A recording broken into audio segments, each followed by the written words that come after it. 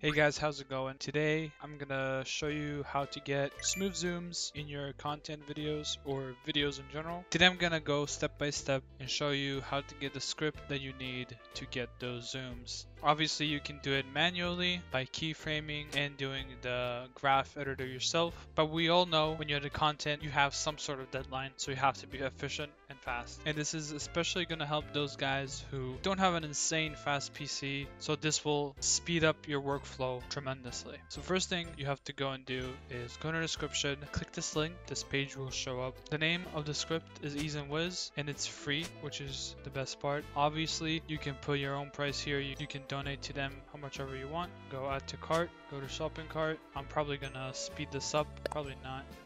I'm not gonna do anything. If you don't have an account, you need to log in. Just log in with your account. Make it log in. Whoa, leaked. You go to place order and it says your order is received. You go to your email and you just download the script. So once you download it from your email, you go ahead and extract it on your desktop. Open it up, copy Ease and Whiz and Easing Expressions. Go to local disk C, program files, Adobe.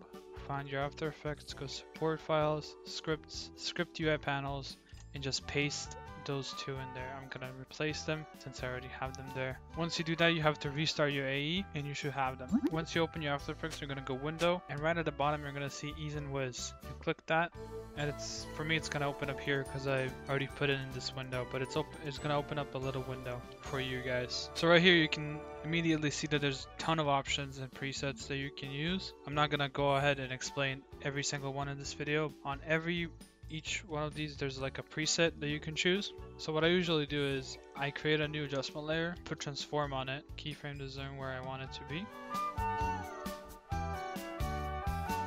Once I do that, I press U to see the keyframes. This is how it looks without Ease and Whiz. Let's pray for good team. Let's pray for good team.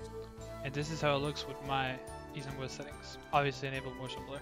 Let's pray for good team. Let's pray for good team. Let's pray for good team. If you want it to be slower, just distance the keyframes. Let's pray for good team. Let's pray for good team. If you want it to be faster, shorten the keyframes. Let's pray for good team. Let's pray for good team. You guys can mess with the presets that they have, see what suits you the best. Make sure to click the link in the description for Ease and Whiz, and yeah, happy editing.